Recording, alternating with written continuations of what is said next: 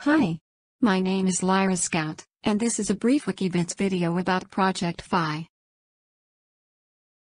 Project Fi is a mobile virtual network operator developed by Google, providing phone, messaging, and data services using both Wi-Fi and cellular networks belonging to Sprint, T-Mobile, US Cellular, and 3.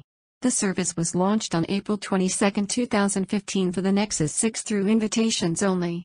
The invitation system was dropped in March 2016, and support for additional devices, including the Pixel and Pixel XL smartphones, was introduced in October 2016.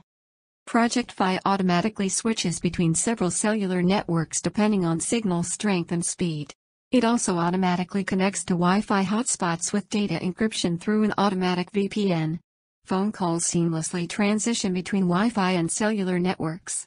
With all networks combined, Project Fi covers more than 135 countries around the world. Plans are based on a flat rate, in which a subscription costs $20 per month for unlimited calls and messaging. Money for unused data is credited back to the user's account, while overuse of data costs $10 per gigabyte. A group plan, which lets users add members to their subscription, costs an additional $15 per user per month, and offers features including data overview, data notifications, monthly allowances, and the ability to pause users' data usages. A data-only SIM card can be used on supported tablets. Project Fi has received positive reviews. Critics who tested the service for 6 months praised its pricing strategy, especially the money-back feature for unused data.